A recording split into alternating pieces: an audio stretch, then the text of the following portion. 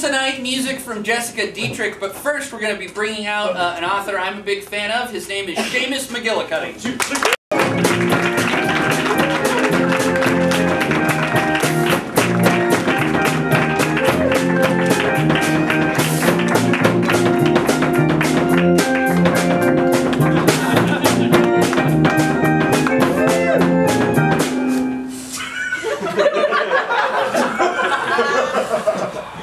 Seamus, are you doing okay? I'm doing just fine. Oh, this is for you. I understand you're getting married, so you might need a little something to jump over for later. Oh, all right. A few of those facts are correct, but I'll use this and just put it in the desk. Convenient?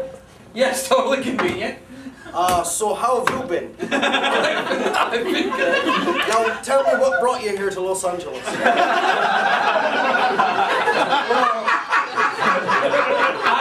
I live here, and professionally, or is it just a yearly thing? Or no, I live here. This is my job. You are at my job right now, which is this show. And is the job what brought you here in the first place? No, I grew up in the States. Oh, you grew up in this state. I'm not listening usually. Now, Seamus, with him. He's another famous author. You've never met Jordan? No, I've met him. You just want to know what's with him. Right, don't you? Yeah.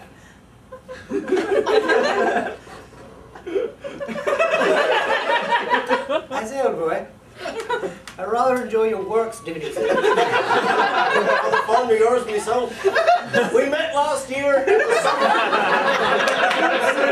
We had a great time. Remember, you had an Irish whiskey and I had sissy Scotch. I'd say that was some sort of insult, but rather your breath is so enchanting that I can't take offense. You smell like a Piccadilly haberdashery. The poison emitting from me gums. You see, I've had rotten tooth syndrome. I can fix that, you know. I used to be a dental man. I can build you new pants. I used to be a carpenter. Now, I know you're here to talk about your book, which I'm very excited about. Well, I am too. It's Book Week. Most late night shows rarely book authors, let alone two of them on the same night. But now your book is a memoir, right? It's about growing up. Memoir. It's pronounced memoir. How do you say it? Memoir. Yeah, okay, like regular people do. I don't know if I'd call it regular people. Memoir. Yeah, no, it's Is that how you say it? memoir. Now you say it. How about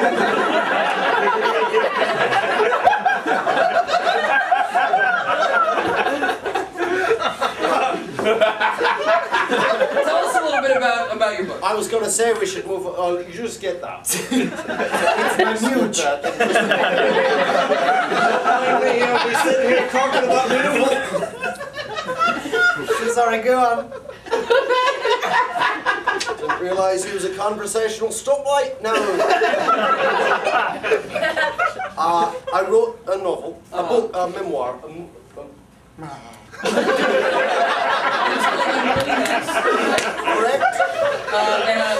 Tell us a little bit. Why did you say right? Well, I'd been living in Ireland. And what brought you there? Well, the same thing as you.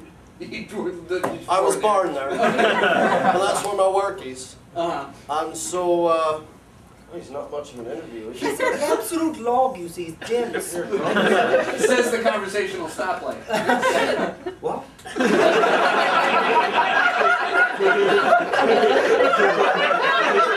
I said these Yanks, you know, they've got a bit of a chapped mouth syndrome. Well, you know, they come from your lines. My lions or my loins? Or my loins? Or my...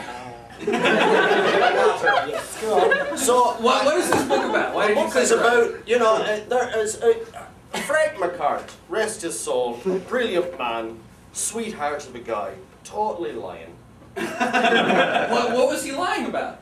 Well, the fact that he writes a book about miserable Ireland this and how terrible it was that and being depressed and sick and ill and people dying. Sure, it's all that, but I had a nice childhood. And all 52 of my years is documented in that book. Oh yeah, we've got a copy of your book right here. All 52 of them. This is about your whole life. I expect a bigger laugh.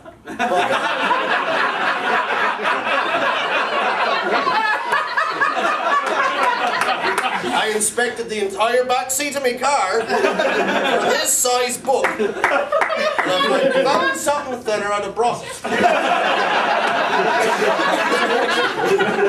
It's after the Aftershock by Robert Reich.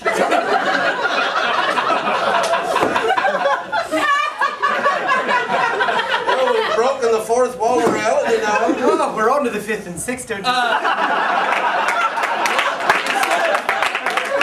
Instead of having you do any reading from Robert Reich's Aftershock. No, we can still pretend. Okay. Just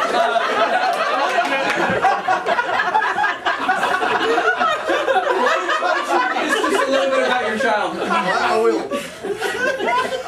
The underlying problem, said me father, under his breath like that. He's absolutely not lying. Was it around 1951 I met your mother and had all these kids? He told me as he flicked cigarette butts along with his uncle and my uncle at me, standing shirtless, dripping wet after shoveling snow. Your mother, Margaret, who was a prostitute, in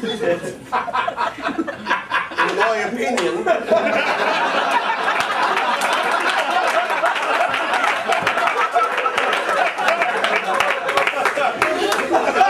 I can't believe Robert Reich is writing about my family. Said that, who actually worked, she worked at a utility, was a known tramp around the office and oftentimes found to be pregnant then not pregnant. Pregnant then not pregnant. And was the result of an unreputable man who spoke the old language and a fat mouse of a woman named Kimberbell. Named what? I'm sorry? Kimberbell. My grandmother's name is Kimberbell. Is that Bill or Bell? Bell. Kimberbell. Bill. Okay. Oh, now you've got what he's got. He has a problem with pronunciation. Well, I wasn't going to say anything, but being the British calling people out all the time, that's what you do. So my father, that sounded insulting. We always keep a stiff upper lip, but I feel... As I feel... I'm trembling, you see. Have you a glass of economics? Oh, Why down? Policymakers obsess about the financial economy instead of the real one. And you wrote this? Yes. Well, me and Robert Reich. I'm assuming you ghost wrote it for him. I was there in the room, and, but this is a quote from me father in regard to me Aunt Hildegard, who was part Norwegian, who said, and I quote, in regard to me aunt, "This sucker could go down." Now, Seamus, that is we're all really looking forward to your book coming out. It's coming out only in Ireland, right? Yes. So, not exactly sure why you were booked on this program, which does not air there. Well, we're looking to get some interest here in the United States. Oh, okay, good. We've got the tallest man in me town of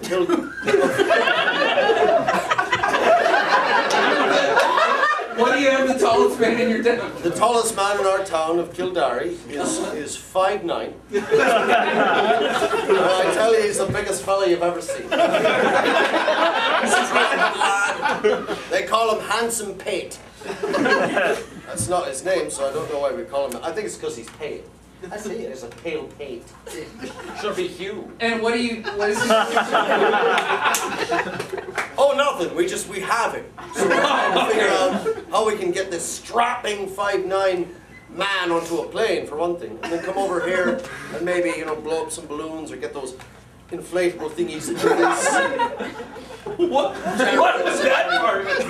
Well, that would be we'd sell books right there and people would stop on the street and go, wow, what the daft hell's going on over there? Jesus Christ, you got to teach them marketing.